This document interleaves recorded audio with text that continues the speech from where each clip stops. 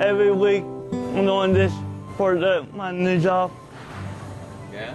Yeah. Joey is a 25-year-old, very sociable, very likable, who does have mental retardation and is making a transition now in his life into adulthood and being away from home.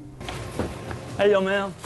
We realized that we were going to need help from resources in the community with Joey when he was just about a year old. Make sure it doesn't squish anything, right? Yeah. Okay. Someone like Joey has a lot of potential and he's got a lot of energy. My role is to help him find focus for that energy. It helps him to be a productive, member of society. It helps him be satisfied. It helps him to have a purpose.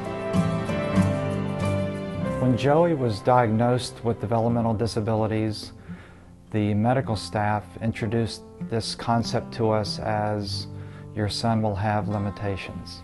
And we never accepted that there would be limitations in what he'd be able to do. I had a good day at work, and we have good employees. It has been so long ago since I learned about the ARC that I don't even remember how we first found out. They've just been part of our lives for at least 20 years now. The ARC knows Joey, knows what he needs, and knows where he needs to go. And I believe that's incredibly important in contrast to agencies where he may simply be a number. The ARC knows Joey, and because of that, they're effective in what they can do with him. Then yes, we'll send that. What do I need to do tonight? Joey has come quite a long way.